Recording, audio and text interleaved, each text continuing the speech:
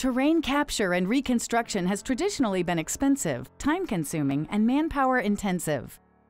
The Institute for Creative Technologies, or ICT, is seeking to change that through a research partnership with the Army Research Lab. Together, their terrain capture and 3D reconstruction effort has begun moving the needle toward a more effective, cost-efficient future. By leveraging advances in commercial drone technology, graphics processing, cloud services, and hardware, they have created a 3D reconstruction workflow that any non-expert can easily use. Most research organizations are only interested in one part of the process or the pipeline, and we're interested in it from start to finish and making the process more organic for people. The end result of this process? A geo-referenced, highly detailed 3D model.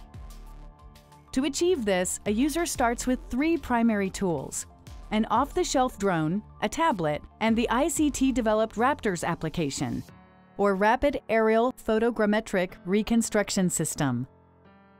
Raptors is an easy-to-use touchscreen interface that allows users to perform completely automated imagery acquisition flights. Each drone returns with an SD card full of 4K resolution images, and it takes less than a day of processing to go from 2,500 images to a 3D asset. There are a lot of interesting and exciting applications for this type of technology, ranging from city planning to architecture to training and education to threat analysis. When we think about drone technology, well, literally and figuratively, really the sky is the limit. Raptors, a U.S. Army research effort leveraging inexpensive technology to move 3D terrain visualization into the 21st century.